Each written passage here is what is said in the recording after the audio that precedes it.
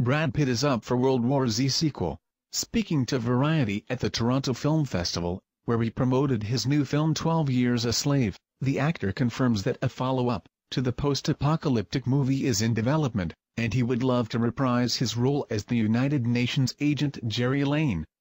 Brad cooted, "We're certainly talking about it, yes," he says when asked whether or not a sequel to the horror film is in the works. "We have so many ideas on the table from the time we spent developing this thing and figuring out how the zombie worlds work." End quote.